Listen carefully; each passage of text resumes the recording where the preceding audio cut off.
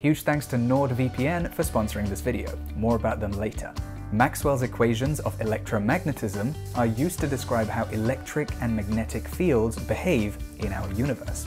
But did you know that there are at least two ways in which each of these can be written?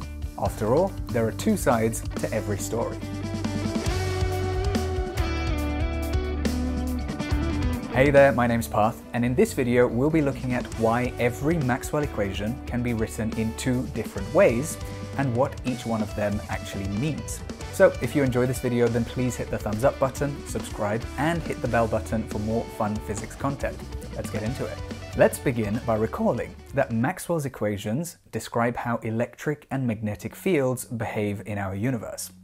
Electric fields are generated by charged objects, and we use these fields to describe what happens to other charged objects placed in the region of space where the field exists. The simplest example of this is looking at a couple of charged particles.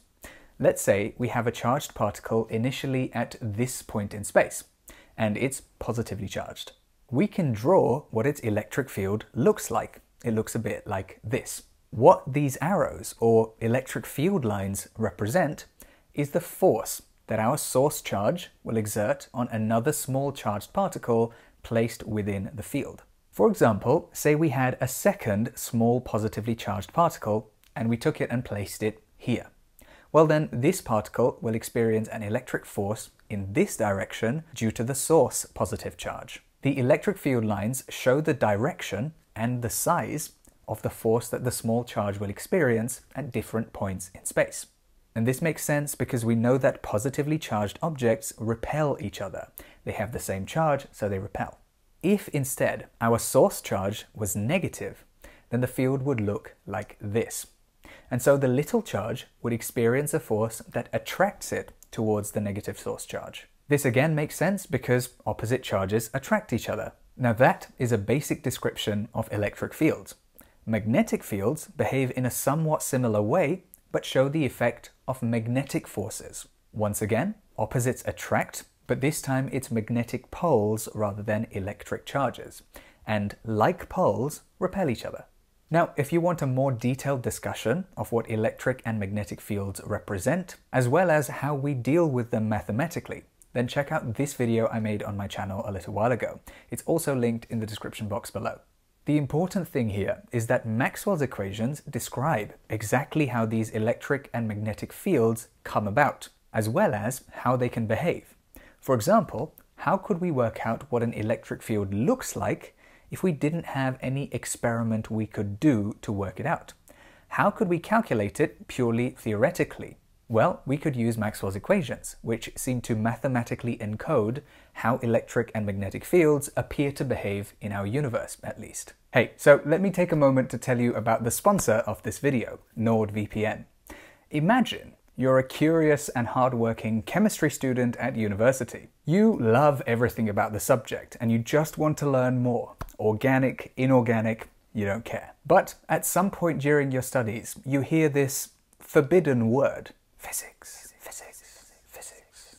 You're hearing it pop up more and more often, and you want to find out what it means. But of course, you can't, because your university administrators are keeping a close eye on your search data. After all, they provide your internet service, and they don't want anybody, especially chemistry students, to find out about the true beauty of this forbidden subject. Well, guess what? With NordVPN, you can learn all about physics to your heart's content, whilst keeping your data secret from your university that otherwise has tabs on all the interneting that goes on in their premises. On top of that, you can also access all the textbooks and research papers that have been region locked because your government has decided that physics is too good for the general public. Luckily, the country next door, Physicsland, has all of this content available freely. So NordVPN lets you see it all.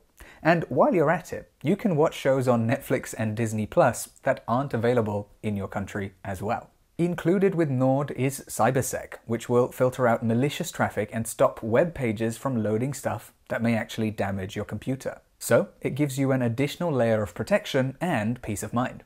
So if you want to check out Nord, with their 5,400 plus servers in 60 countries, up to 6 simultaneous connections, and double data encryption for increased anonymity, then head over to nordvpn.com/ParthG and use the code ParthG for an exclusive deal. It's risk-free due to their 30-day money-back guarantee. Thank you once again to Nord for sponsoring this video and allowing chemistry students to see the light. Let's take a look at one of these equations. This equation here tells us something relatively basic, but yet quite important and profound.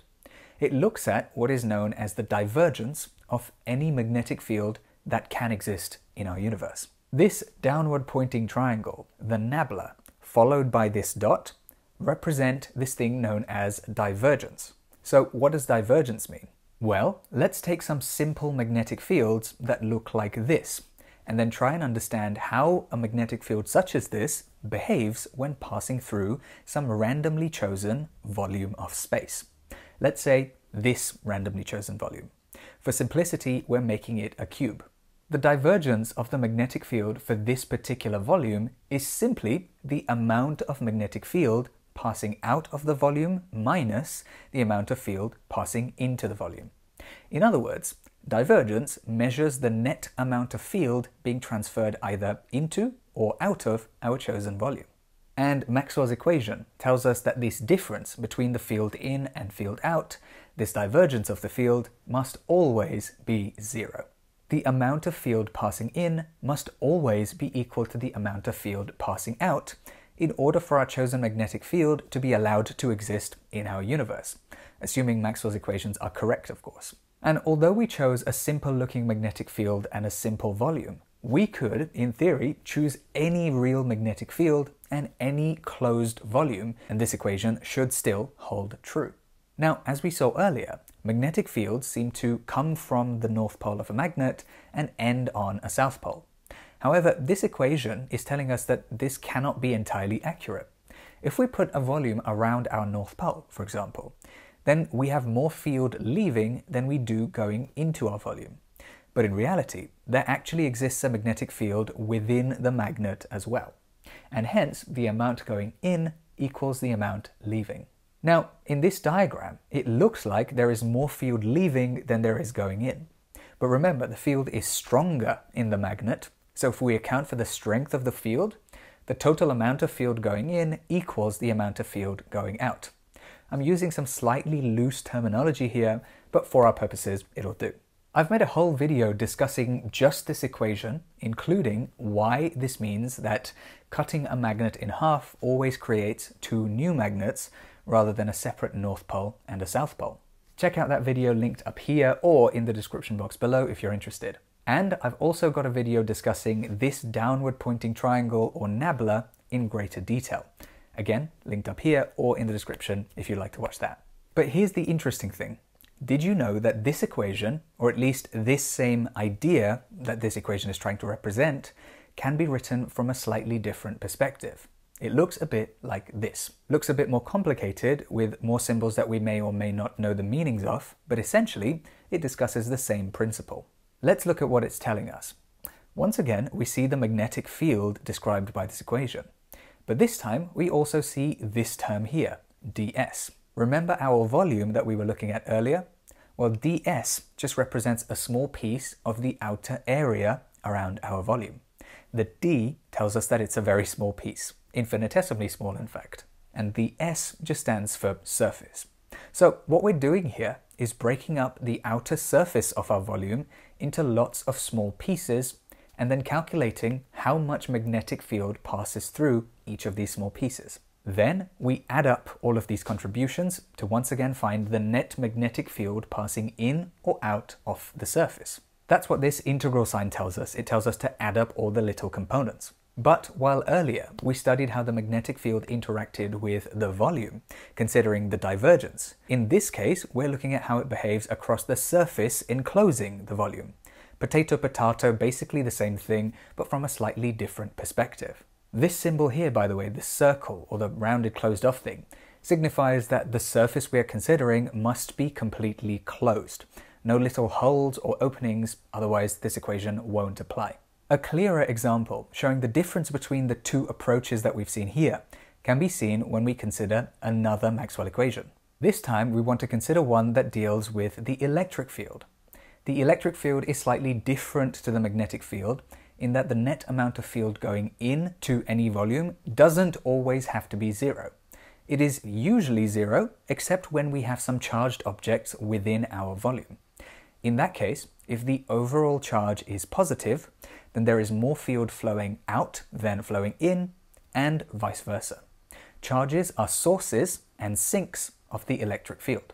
Now, if we consider this volume, which encloses a single positive charge, then we can see that this version of the Maxwell equation looks at this scenario from the perspective of the volume itself and what is contained within it. The charge, which in this case is a source of the electric field, results in a net outward flow of electric field from this volume.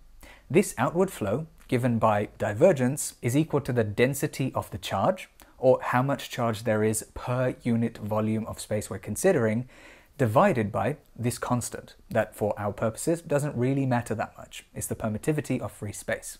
And if we look at the other version, the integral version, we see that this equation looks at our scenario from the perspective of the surface around our volume and how much field crosses it in total, which must equal just the charge enclosed by the surface divided by this epsilon naught again. So both equations are functionally identical as they describe the same scenario, but they do so in very subtly different ways. And that's what is interesting.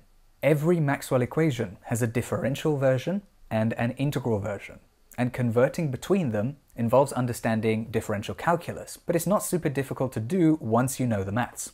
In other words, if you know one version, you could, in principle, derive the other. And in this video, we've looked at what are, in my opinion, the two more intuitive equations when it comes to looking at the difference between the two versions of each of these equations. So with all of that being said, I hope you enjoyed this video. If you did, please hit the thumbs up button, subscribe, and hit that bell for more fun physics content. Check out my merch linked down below. It features a quantum dice design based on a famous quote from Albert Einstein. And finally, a huge thanks to all of my Giga patrons and all of the others over on my Patreon page. That's linked down below in the description if you'd like to support me on there. Thank you so much for watching, and I will see you very soon.